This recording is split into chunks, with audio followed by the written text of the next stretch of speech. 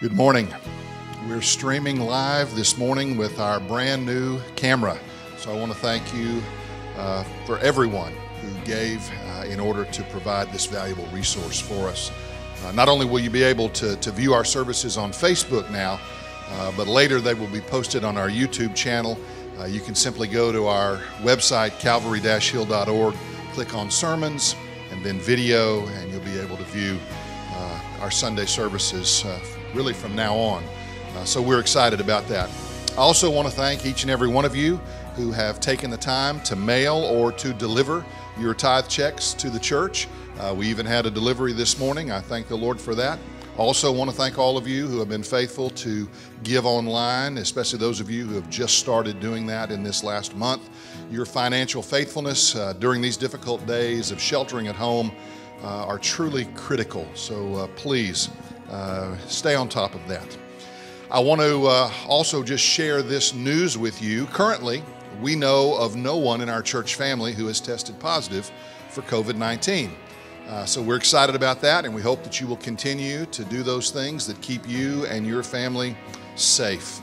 Also want you to know that our church staff is always available to you by phone.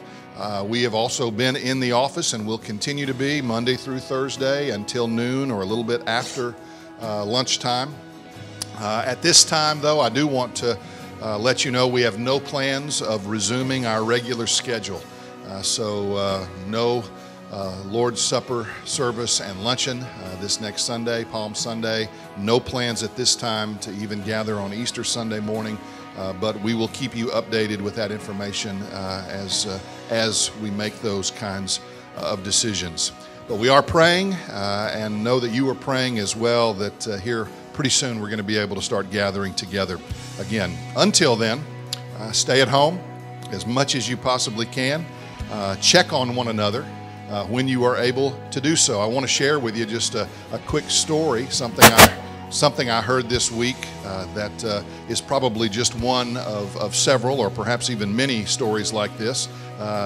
I had called Terry and Joyce Baker to speak to them and found out that Lisa and Leonard Knight had called earlier to check on them, to make sure that they had groceries and everything that they needed. Terry assured Lisa and Leonard that they had been to the store and everything was just fine. They had everything they needed. However, Terry added that when they were at the grocery store, the store was out of milk. He just kind of mentioned this in passing. Well, evidently, later that day, Lisa and Leonard were speaking with Dale and Vicki Arrington and kind of told them about Terry and Joyce. And the next thing you know, Terry said there was a knock at his front door, and there was Brother Dale Arrington with a gallon of milk in his hand. And so that's the way that this is supposed to work. And that's what I mean by checking on one another, taking care of one another. So I just want to thank you for all of you who are doing those kinds of things. And then I just want to add this. As we continue to battle the coronavirus, please rest assured that God is in control. This worldwide pandemic has not caught him by surprise. Nothing ever does.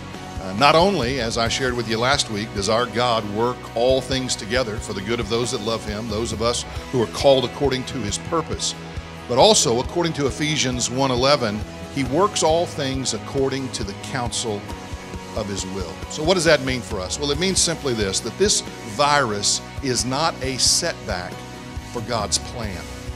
As a matter of fact, it's a part of God's plan, and I know that's sometimes difficult for us, and even though it may not be exactly clear as to why all of this is happening, we can rest assured that God has a divine purpose in all that is happening.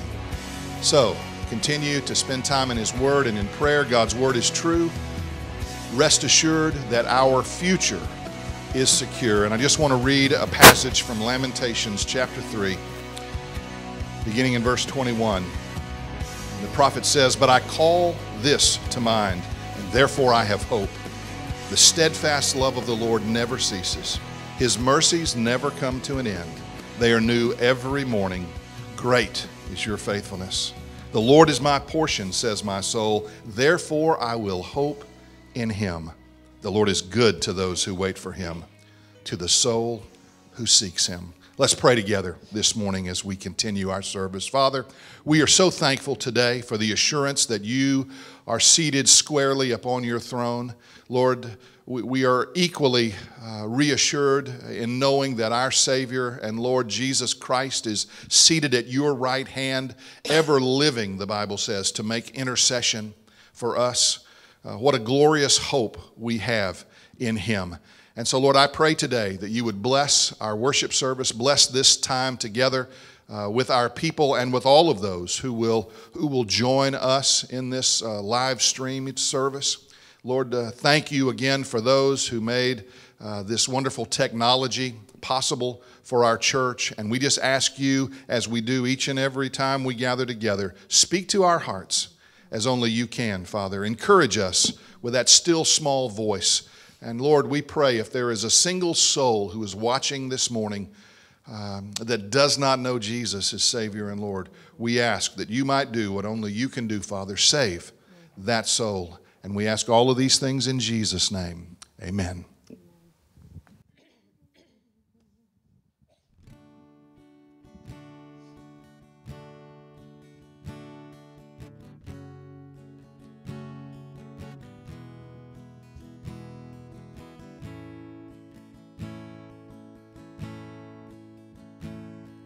Seated above, enthroned in the Father's love, destined to die, poured out for all mankind. God's only Son, perfect and spotless one. He never sinned, but suffered as if he did. All authority, every victory is yours. All authority, every victory is yours.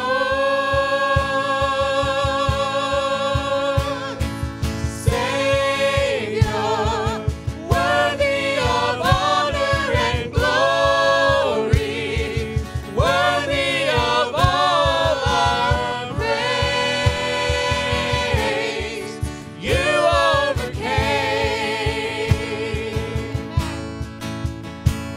My Jesus, awesome in power forever, awesome and great is your name.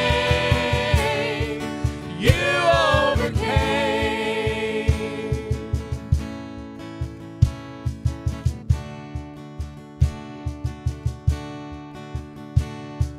Power in hand, speaking the Father's plan, sending us out, light in this broken land. All authority, every victory is yours.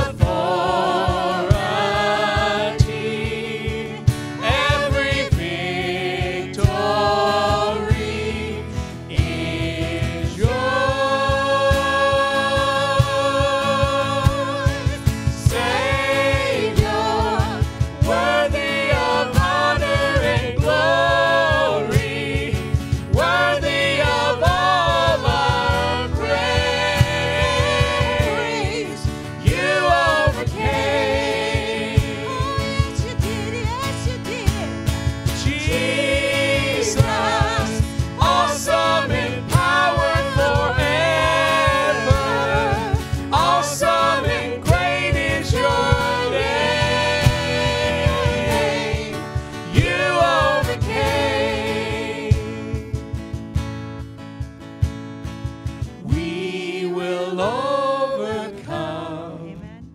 By the blood of the Lamb and the word of our testimony, everyone overcome. We will overcome. Yes, we will. We will overcome by the blood of the Lamb and the word of our testimony, everyone overcome. Yes, We will overcome by the blood of the Lamb and the word of our testimony, everyone overcome. Savior, worthy of honor and glory, worthy of all our praise.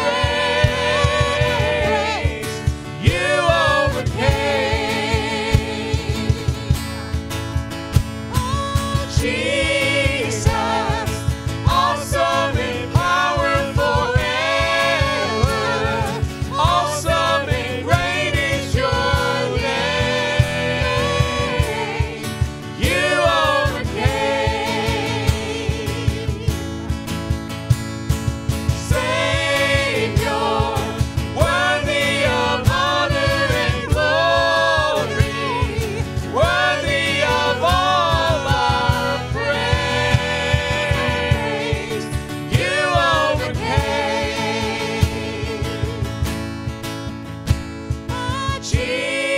Jesus, awesome in power forever, awesome and great is your name. You overcame. Amen. Good morning. Because he overcame, we overcome. Psalm 34 says this. David says, I will bless the Lord at all times. His praise will always be on my lips. I will boast in the Lord. The humble will hear and be glad. Proclaim the Lord's greatness with me. Let us exalt his name together. Hold on just a sec. There we go. I sought the Lord, and he answered me, and he rescued me from all of my fears. Those who look to him are radiant with joy. Their faces will never be ashamed. This poor man cried, and the Lord heard him and saved him from all of his troubles. The angel of the Lord encamps around those who fear him, and it rescues them. Taste and see that the Lord is good. How happy is the person who takes refuge in him.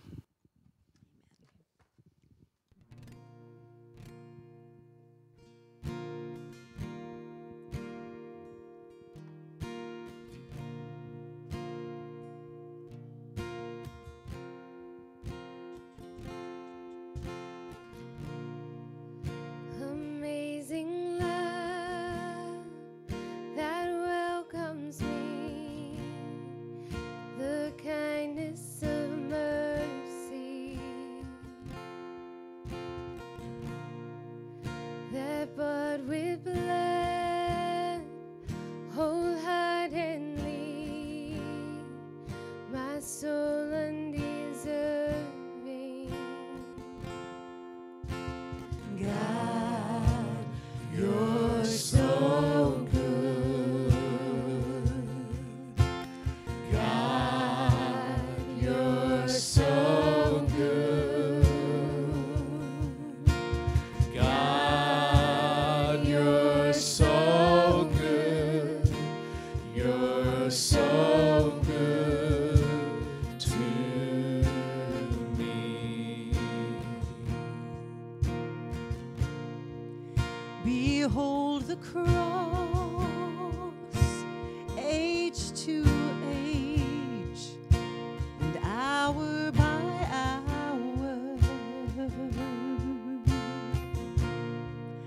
The dead are raised, this sinner saved. The work of your power.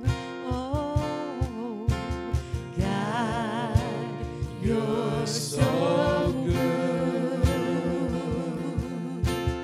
God, you're so good. God, you're so good. You're so good to me. Sing it again. God, you're so good. Yes, you are. God, you're so good. Yes, you are. Oh, God, you're so good. You're so good to me. I am blessed, I am called, I am healed, I am whole, I am saved in Jesus' name. Highly favored, anointed, filled with your power for the glory of Jesus' name. I am blessed. I am blessed. I am called. I am healed. I am whole. I am saved in Jesus' name. Highly favored, anointed, filled with your power for the glory of Jesus' name.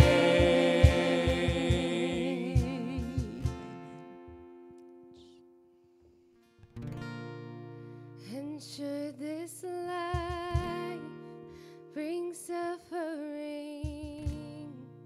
Lord, I will remember what Calvary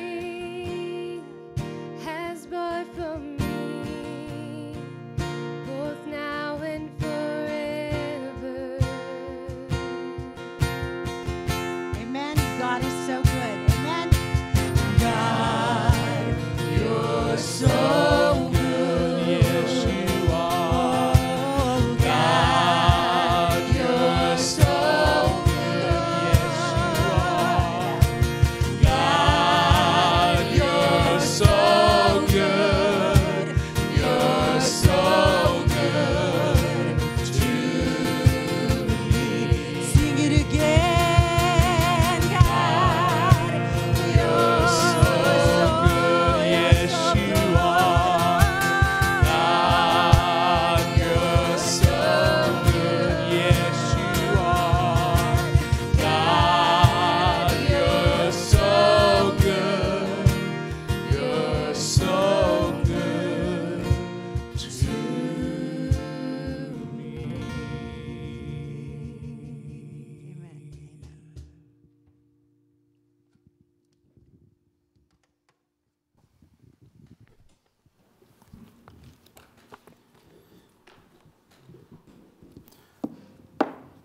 Well, let me just say that, as Brother James said, this is the very first time that we are using our new equipment, which means anytime you use new digital and audio and video equipment, inevitably there's going to be glitches. We were on the phone getting everything fixed and ready to go about 10 minutes before start because we were having issues.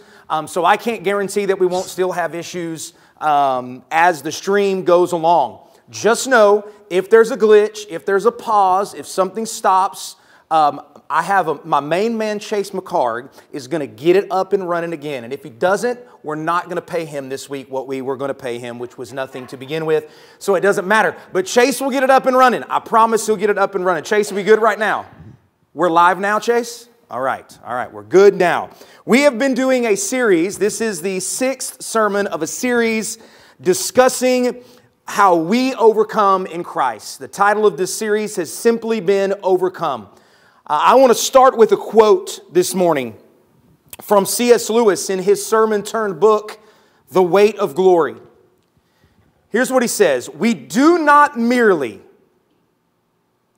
want to see beauty or glory, though God knows that is bounty enough, we want something else, something which can hardly be put into words, to be united to the beauty and glory we see, to pass into it, to receive it into ourselves, to bathe in it, and to become part of it.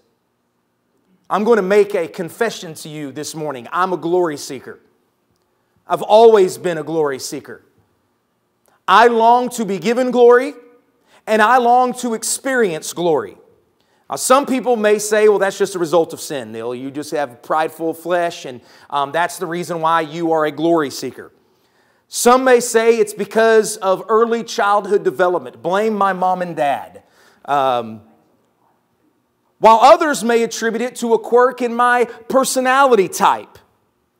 But I believe there is a deeper and more fundamental reason why I seek glory. God made me this way. In fact, I would argue that God has made all of mankind as glory seekers. It doesn't take a very deep look into Scripture to find out that God Himself is a glory seeker. God seeks His own glory.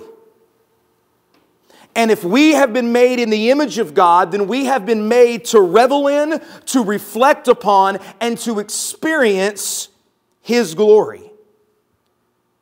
Our own longing for glory can be seen and maybe can help us understand some of the obsessions that we have. For instance, sporting championships. We want to win because we want glory. Military victories, Hollywood fame, shiny new cars and houses. This explains why mankind has this obsession with glory. The tragedy is that mankind is not that mankind seeks glory. That's not the problem. The problem is that we swallow false glory instead of true glory. We swallow the false glory of sin. We distort, we swallow the distorted glory of the flesh. We love the vain glory of the praise of man. The problem is not that we seek glory. We've been made this way. We're supposed to seek glory. The issue is that we settle and we take in glory that is not the glory of God. Lewis was right. We don't just want to see God's glory. We're not just glory seekers so that we can see it. Somehow we want to become part of the glory itself. And the wonder of the gospel is that Jesus Christ came to redeem us in order that we see and partake in His glory. This is why Jesus prayed what He did in John chapter 17. This has been the text that we have been working through in this series.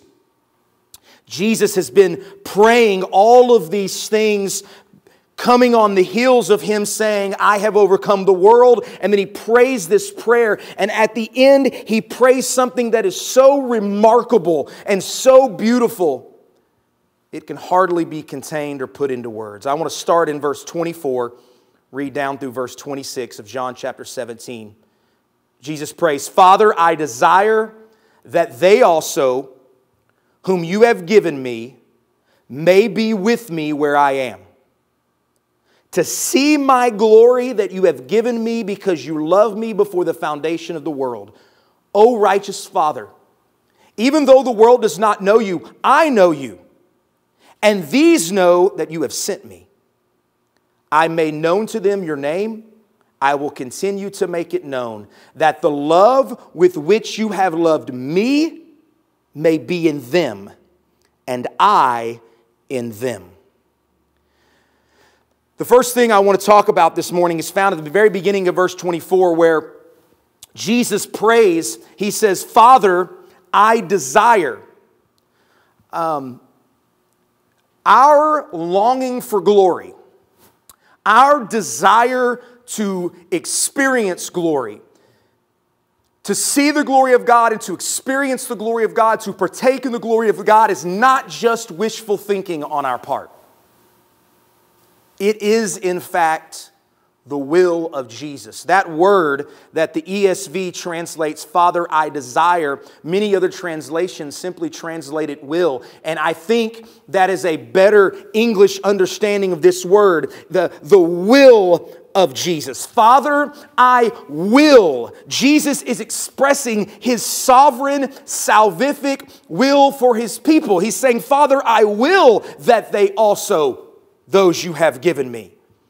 Jesus sovereignly desires, he sovereignly wills that all of the people he is saving will see his glory and partake in his glory. So the hope of this glory, the hope that we're going to see the glory of God, the hope that we are going to experience, partake in, become a part of the glory of God is held up by nothing less than the salvific will of God the Son for the people that God the Father has given him. This is not wishful thinking. This is not something that we just wish is going to happen someday. This is a guarantee. Jesus is praying, Father, I'm willing it. I'm desiring, I'm willing that these people you gave me to save will be with me and see my glory and partake in my glory. There is not a 99.9% chance that you will see the glory of God one day and that you will partake of the glory of God one day. There is a 100% chance that all the Father gave the Son will experience that. But Jesus says something very specific in regards to his glory and his people. Look at what he says in verse 24.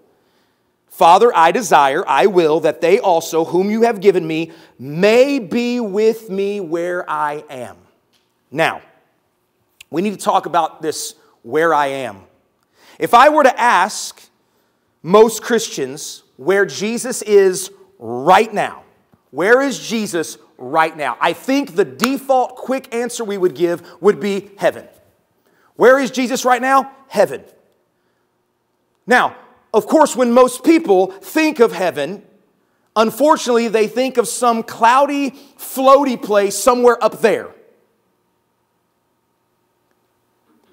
No, I don't think Jesus is talking about an upwards, cloudy, floaty, heavenly place. In fact, I don't think specifically Jesus is talking about a general heaven at all. I don't think Jesus is talking about a general heaven. I don't think he's saying, Father, I desire that all these that you have given me should be with me in heaven. Even though that is true, I don't think that's what he's talking about here. I think it's more specific. Let me ask you this question. After Jesus has been crucified, resurrected, he then gets exalted. Where does he get exalted to? Let me give you the answer from Ephesians chapter 1, verse 20 through 23, and Hebrews chapter 1, verse 3. First, Ephesians 1, 20 through 23.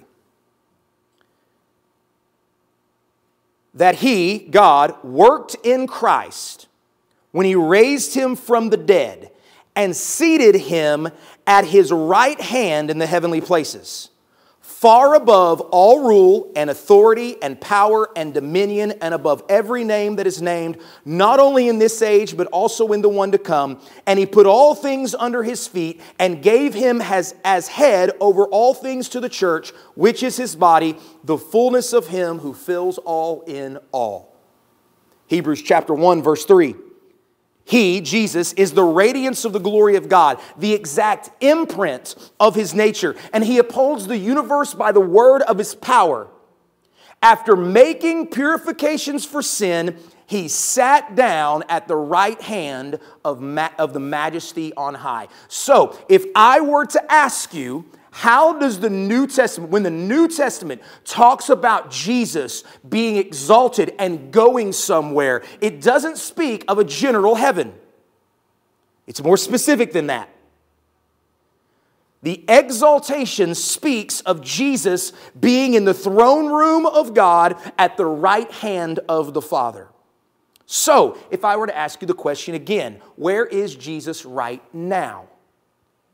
The specific answer is he is seated at the right hand of the Father. He is seated on the throne of God at the right hand of majesty on high. For what purpose? What is the purpose? Jesus goes on to say that he wants his people to be with him where he is, and now we know more specifically what that is. I want my people to be with me in the throne room of God at the Father's right hand in order that they see my glory. That's what he says in verse 24. Father, I desire that they also, whom you have given me, may be where I am to see my glory. Now, I know I'm asking a lot of questions, but I think this is a way of helping understand. I'm just trying to define these things for us, right? So we need to ask the question, where is Jesus? When he says, see my glory, what glory are we talking about? Is this just some bright light that Jesus wants us to see? Is that what it is that we are going to see? Just this bright, shining glory, and that's it. Now, you need to understand, when this language of the throne room of God and a seat seated beside the Father is a spirit. The Father does not have a human body. Okay, we need to understand that real quick, right? The Father is a spirit who does not have a human body. Now, Jesus has a human body, but the Father doesn't. So when the image of God the Father sitting on the throne, all right, that is symbolic language for us. That's a picture for us because God the Father can't sit. He doesn't have knees that will bend, and he can't sit down upon a throne. He is a spirit. So this language that is being used here is symbolic language. It's picture language to help us grasp a concept, to help us get a hold in our minds what it is that is being talked about here. So when Jesus says, I'm sitting at the right hand of the Father, and I want them to be with me where I am so they can see my glory, we need to understand what glory is being talked about here. What glory does Jesus receive by his exaltation to the right hand of the Father as the God-man? Well, Ephesians 1, that we read a moment ago, helps us right off the bat. Let me read part of this again. It says, he worked in Christ when he raised him from the dead, seated him at the right hand in heavenly places, far above, listen to this, far above all rule and authority and power and dominion, and above every name that is named, not only in this age, but also in the one to come, that he may put all things under his feet, gave him the head over all things to the church, which is his body, the fullness of him who fills all in all. And Revelation chapter 5 goes on to talk about this same kind of thing. Jesus being above all authority and having all power and dominion on the earth. Everything being placed under his feet. In Revelation chapter 5, we have this beautiful throne room picture where God the Father is seated on the throne and God the Son comes and takes the scroll that nobody else could take. Of course, John in Revelation is weeping because he doesn't know who can take the scroll. Who's going to be able to take the scroll and open it? And I believe that scroll is a picture of the history of mankind, the story that God is telling. Who is in charge of opening it up and who has the authority to do so? In Revelation chapter 5, Jesus, the Lamb who was slain, takes the scroll from the hand of God the Father. And in verse 12, a new song is sung. And this song is sung by all of creation. It says this, worthy is the Lamb who was slain to receive power and wealth and wisdom and might and honor and glory and blessing. So when we think about trying to get an understanding of what glory Jesus wants us to see, it's not in a generic heaven. All right? We are in the throne room of God. It is Jesus sitting at the right hand of the Father. And it is not just some generic bright light, even though I'm sure it will be glorious and bright and beautiful. There is a specific glory that he wants us to see. It is the fact that Jesus Christ has been crowned king over everything. He has been given rule and authority and reign over the entire universe. That Hebrews 1 verse 3, it says he upholds all things by the word of his power. Everything has been given to Jesus. So the glory that we're supposed to see is Jesus at the right hand of the Father, and we are supposed to revel in his kingship, revel in his lordship, revel in the fact that everything has been placed underneath his feet, and all power and wealth and wisdom and might and honor and glory and blessing have been given to him forever and ever. And God gives all of this to Jesus because he loves him. That's what he says back in John chapter 17. Jesus says, you've done this for me because you loved me before the foundation of the world. I want them to be where I am, to see my glory that you've given me because you loved me before the foundation of the world. And just as God the Father loves the Son and is giving all of this to the Son, Jesus loves us, those that he is saving. And he desires that where he is, we will be. And we will see his glory as the sovereign ruler of the universe. However, Jesus doesn't stop there. He's not done.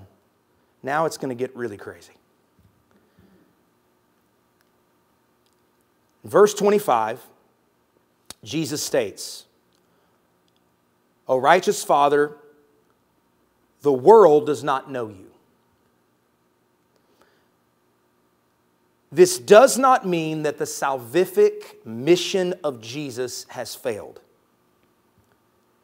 because Jesus has manifested the Father to all the Father has given him. We've seen this over and over again in John chapter 17.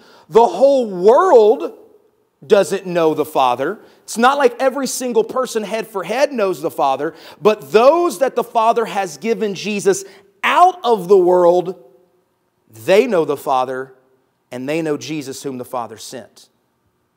You can see that again in verses 6 through 8 of John chapter 17. Now, what is eternal life according to Jesus in John chapter 17? It's to know the Father and the Son. So Jesus is in essence saying, Father, the world doesn't know you. The world doesn't have eternal life. The world doesn't have this new creation life. But those you've given me out of the world, they do have this new creation life. They do have this eternal life because they do know you and the one you have sent. And by the way, it is going to take eternal new creation life in order to stand in the throne room of God and to look upon the glory of Jesus. If you don't have a new creation life, if you don't have eternal life, if you don't know the Father and the Son, then you will never be able to stand in the presence of God's glory and bask in it and see it. It's never going to happen for you. Only those who have this eternal life, the elect that God has given eternal life, those are the ones who are going to be able to stand before the Father. But I want you to look at how this prayer ends in verse 26.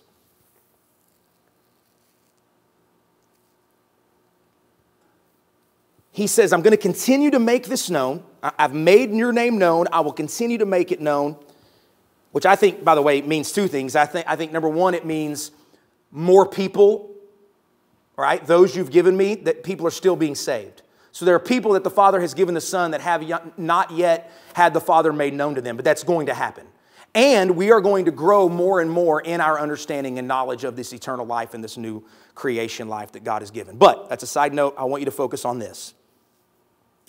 Jesus says that the love with which you have loved me may be in them, and I in them.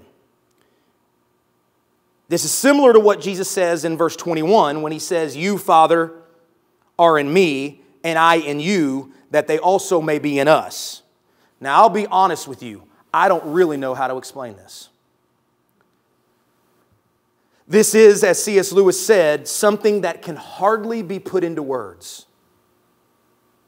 Because this goes beyond just seeing the glory of Jesus. This is being united to it. This is passing into it. This is receiving it into ourselves, bathing in it, and becoming part of it. I mean, listen to this.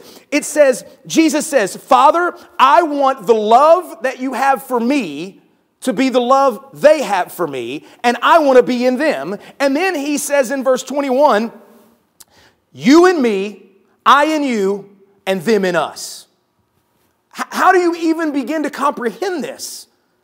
Somehow Jesus is talking about a unity, a bringing together, a oneness that God is going to have with His people, where we are going to love the Father and the Son, and they're going to love us. We're going to be in them. They're going to be in us, the Holy Spirit. It is something that we can't fully wrap our minds around. When we try to begin to explain it, words fall short. Listen to a couple of the passages of Scriptures that might help us a little bit. Romans chapter 8, verse 17. If children of God, then heirs of God and fellow heirs with Christ, provided we suffer with Him, that we may also be glorified with Him. I don't even know, I can't even comprehend what that means. Think about that. Somehow, as Jesus is glorified, we, those that He is saving, are going to be glorified with Him. Not that we're going to be glorified over here separately, but we're going to be glorified with Him somehow. The glory that He has is somehow something that we're going to partake in, and we're going to be glorified in this unity. Even crazier still is Revelation 3:21. This is the verse that just blows my mind. Revelation 3:21. To the one who conquers, I will grant him to sit with me on my throne, as I conquered and sat down with my Father. Now stop for a minute. That cannot mean what I think it means. Is Jesus really saying to all of my people who are going to conquer the world because I've conquered the world, those of you that conquer the world are going to sit with me on my throne? You see why it can't be like a literal throne with a seat? We're also going to like pile up in His lap. That wouldn't make any sense. We're talking pictures here, right? Jesus is saying, I've conquered and I've sat down on my Father's throne. And in the same way, you who conquer are going to sit with me on my throne. You remember just a few minutes ago when I said what this glory was all about. What is this glory all about? When we're talking about Jesus, us seeing the glory of God, are we not talking about His rule and authority over the earth? Similarly, when we see the glory of Jesus, and we, the overcomers, the conquerors, when we are taken into that glory, when we partake of that glory, when we are united with it, we too will rule and reign with Jesus over the earth. So when we get that glory, when we're glorified with Jesus, we become those who rule and reign with Him. Just as God the Father turns and gives all the glory to Jesus, Jesus, our benevolent brother king, takes everything and turns to the people that He saved, and He gives all the glory to them, and they get to rule and reign with Christ forever and ever as children of God. Back to Revelation chapter 5, verse 9. Worthy are you to take the scroll and open its seals. For you were slain, and by your blood you ransomed people from God from every tribe and language and people and nation. Now listen to this. all these people that he has saved from every tribe and nation, language, people, you have made them a kingdom and a priest to our God. Listen to this. And they shall reign on the earth. So let me sum up what we have here. In John chapter 17, Jesus prays, not wishful thinking, not just let's see if this comes about one day. This is Jesus saying, I sovereignly will this. That all the Father gives me, all those that Jesus saves, should be where Jesus is. Specifically, he's talking about the seat of majesty at the right hand of the Father. And when he wills that his people see his glory, the glory that he is talking about is his sovereign rule, authority, and dominion over the earth. Jesus desires that we see that in the most glorious of ways. But he doesn't just will that we should be there to see his glory, but that we should become in some way one with it. In some way we get united to this glory as heirs and overcomers with Christ. And therefore Jesus wills that we rule and reign with him over the earth. So I have said these things to you, that in me you may have peace. In the world you will have tribulation, but take heart. I have overcome the world. Our world is crazy right now, is it not? I mean, things are just a little bit nuts. More nuttier and crazier than I have ever seen in my lifetime.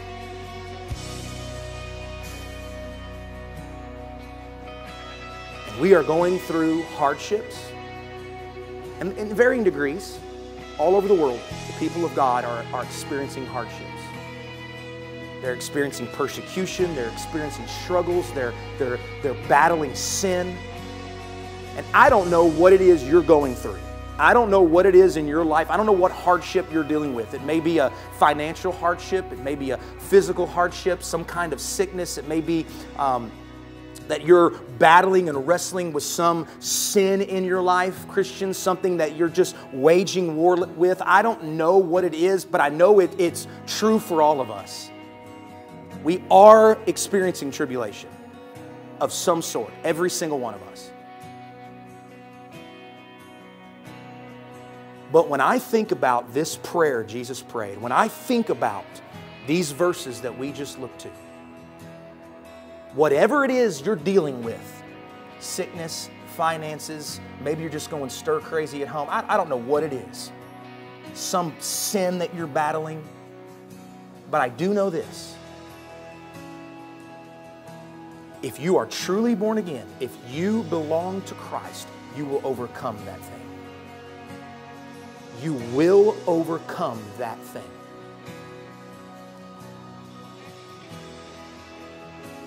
Because Jesus has overcome the world, you overcome the world. You will overcome that thing. There's not a 90% chance you're going to overcome it. There's not a 99% chance you're going to overcome it. It is the sovereign will of your Savior that you overcome that thing. Church, one day, all of these tribulations and hardships and battles and struggles and fights that we have will be done away with, and we will be standing with them under our feet because of Jesus. They will all be under our feet. Marital struggles under our feet. Battles with children and under our feet. Battles with sin under our feet. Enemies of the gospel under our feet.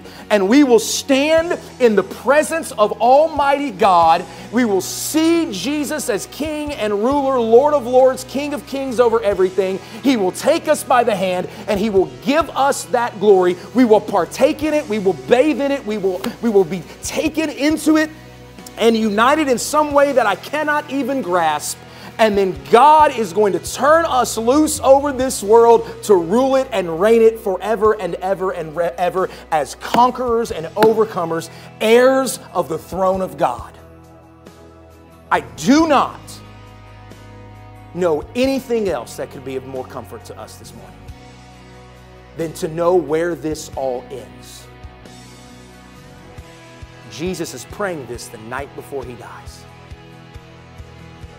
He's basically saying, I'm fixing to go make all this possible. So church, have peace. Take heart. Your King and your Lord has overcome the world. He has overcome whatever battles you're facing. And I know the end of your story. You know the end of your story. And if you are home watching this, or maybe you're not watching it live, you're going to catch it later on YouTube, or you're going to catch it later on Facebook, and you have never surrendered your life to Jesus, then this world is going to overcome you. It will destroy you. But there is a peace that I've come to know. When my heart and my flesh may fail, there's an anchor for my soul that can say, it is well. Jesus has overcome. If you don't know Him, you can't say that this morning. You can't say that in your heart. Then you'll be overcome. But that doesn't have to be the case. If you'll repent of the sin of unbelief, the sin of living your own life, the sin of trying to fight your own battles and do your own thing, and you will humble yourself before the one that God the Father has exalted as King of Kings and Lord of Lords, He will save you, change your life. He will give you this hope and this peace inside of you that you cannot explain. And He will guarantee that one day you will be taken, bathed in, united with His glory in such a way that you yourself will rule and reign over the earth. Let us pray. Lord, I come to You and I thank You, God, for this morning. I thank You, Lord, for the time that we've been able to spend in Your Word.